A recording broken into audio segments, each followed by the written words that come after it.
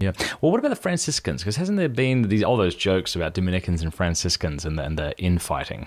Right. Talk a bit about that. Like, is there?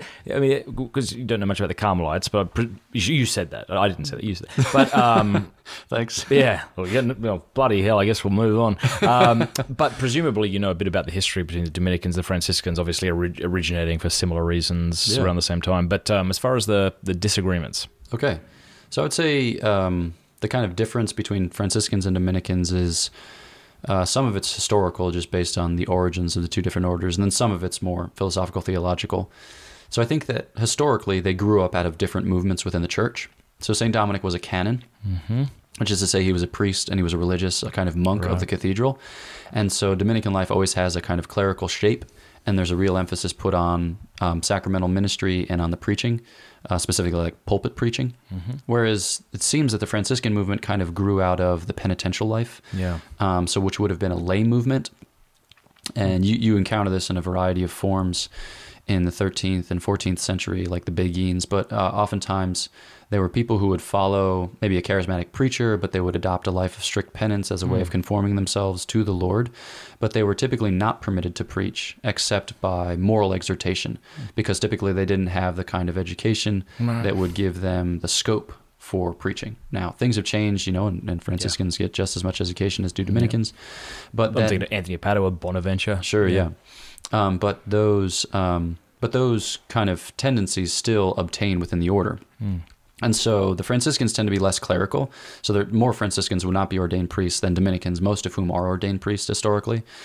And then they tend to have more of an emphasis on the life of, well, this is you could describe this in a billion ways, but there's a big emphasis on their fraternity, right? And then I guess Dominicans, you would say there's a big emphasis on the pastoral fatherhood.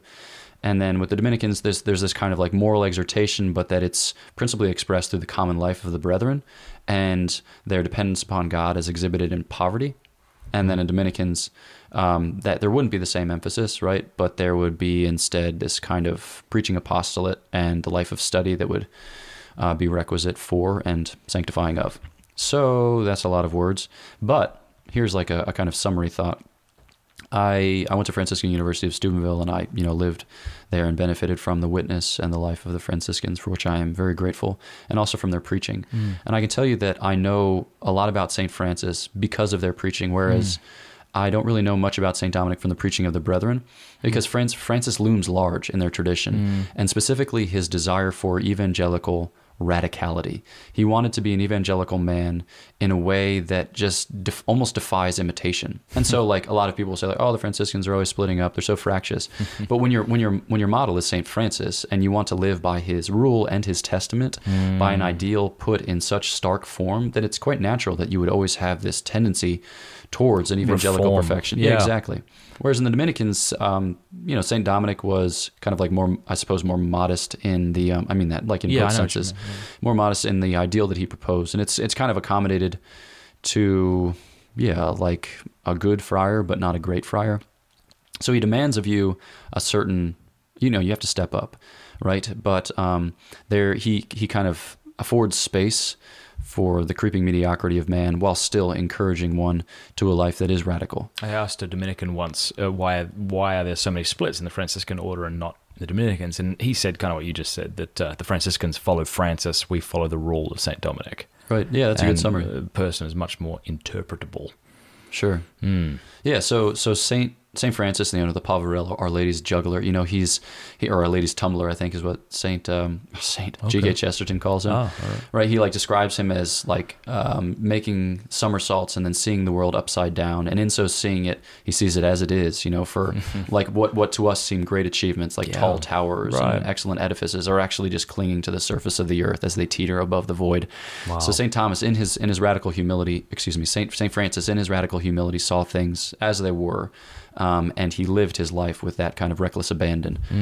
G.K. Chesterton tells a story where he was minding his father, Pietro Bernardone's cloth booth, and that a poor man came and asked him for alms, and he kind of held him off for a second while he finished a transaction. That guy left, and he was just astonished at his callousness. And so he took up all the earnings from the day and plunged through the streets of Assisi, found that man and bestowed upon him all his riches.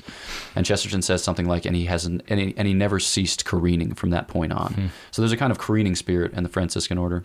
Yeah. Which is awesome and is like meant to be of service and of inspiration to the universal church. This is one of the beautiful things I love about the Catholic Church. I mean, when you look at Orthodoxy, there's not religious orders. There's the monks and then there's the priests. And I suppose prior to the mendicant orders, there was far fewer orders as well. Yeah.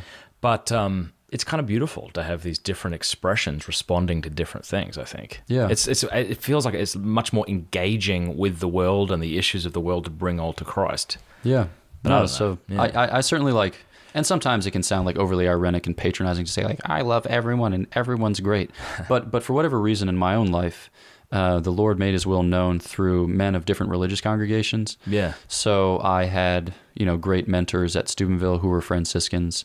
The summer that I got excited about becoming a priest, the one place where I went often for Mass and adoration, because it was like the only place in Portland, Maine where I could find adoration, was a Jesuit father, recently ordained, Father Matthew Monick, who's a gem. You should have him on the show. Yeah. And then I used to go on Wednesday nights in Kennebunk, Maine, to this monastery of Franciscans who were from, I want to say like Lithuania, one of those three countries, like Lithuania, Latvia, or Estonia. But they sounded like Count Dracula, and so they'd be like, the blood of Christ. Yeah. Like, but so I just had the witness of these different men in my life that really wanted me to, kind of encourage me to think about it, but to become a Dominican. And the only Dominican that I had met at that point was St. Thomas in a book. So. Hey, if you enjoyed that clip, you will absolutely love the full interview, so click right there to enjoy the whole thing. Also, a big thanks to these groups who made that interview possible. Learn more in the show notes below about these guys. They're absolutely incredible and honored to have them as sponsors. Oh, and also, if you haven't subscribed yet, click subscribe and then that bell button. That way YouTube will be forced to let you know when we put out more content.